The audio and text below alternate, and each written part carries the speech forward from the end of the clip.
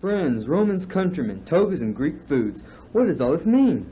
It means Roman Festival Day at Duncanville High School. For 5 years at Duncanville High School, sophomore English teachers have taught William Shakespeare's The Tragedy of Julius Caesar. During the 4-6 weeks, students turn in projects and have a big Roman festival to increase the unit's enjoyment. Ms. Smith, Davis, Robertson, and Ackerman originated the festival and held the activities in their own classrooms. This year, all sophomore English teachers decided to have a joint Roman festival in Building 9 cafeteria.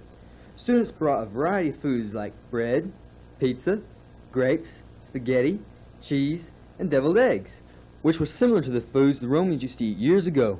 The students are required to make or buy these foods themselves. Students and teachers both dress up in a variety of stylish togas.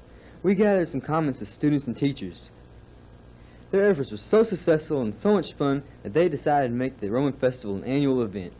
Well, it started 5 years ago when I came, and Ms. Smith, Ms. Julie at the time was new, and Ms. Davis and Ms. Robertson and I decided we needed to do something fun, and since we all like to eat, we thought this would be a real good idea. So every year it's grown, and now all the sophomore English teachers do it, and anyone new to our sophomore level doesn't have a choice, they have to do it too. I think my favorite food is like this pizza type stuff, except it was like mixed with olives and cottage cheese, and they put it on top of the pizza, and then they put on sliced mushrooms and then sliced pepperoni, and they didn't cook it, and it tasted like really different.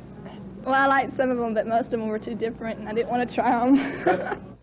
So lend me your ears. Roman Festival Day at Duncanville High School was a big hit with students and faculty alike.